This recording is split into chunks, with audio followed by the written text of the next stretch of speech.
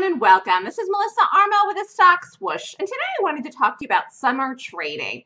We're in the thick of it now. It is officially June. It has been hot here in Manhattan, which personally I love the heat. I love it.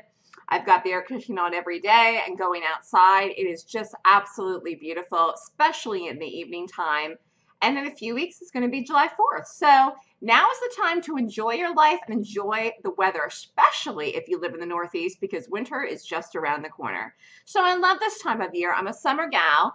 And, I think when you're working all the time, if you're in an office, I remember years ago when I was in banking, it was just like, I couldn't wait for Friday.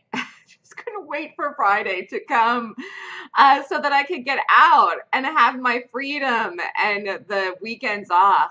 And now that I'm working for myself and I have pretty much my days to myself, if I'm done trading in the morning, then I've got the whole day to myself after that, unless I have a webinar or a television spot in the afternoon. It is so nice to have the full day to myself to do whatever I want to do. And it is especially nice in summertime because you can go do things outside, go walk around in Central Park.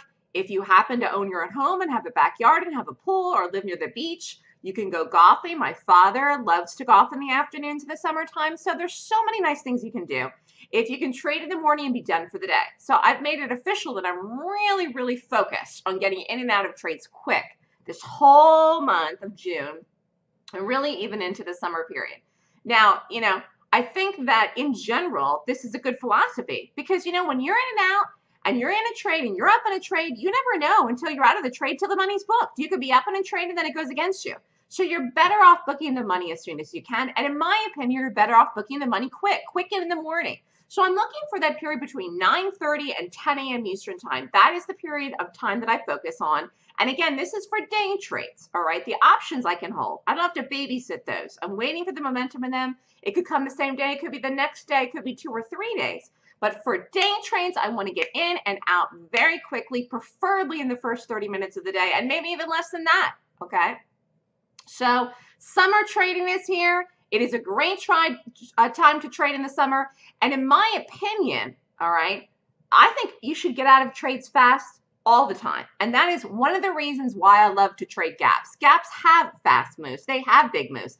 They have morning moves, whether it's fall, winter, summer, spring, whatever. So for me, I think this is the only way to consistently make money in the market and trade is focusing on gaps. I specifically devised my own method. It's called the Golden Gap. And I teach that method in a class once a month. If you're interested in more information, email me at melissa@thestockswoosh.com. The next class is June 26 and 27. If you'd like to sign up, email me and think about what I said. Focus on fast trades. Fast trades. Summer trading is about quick trades and then going out and enjoying the rest of the day, the rest of the summer, and the rest of your night. Have a great day, everyone.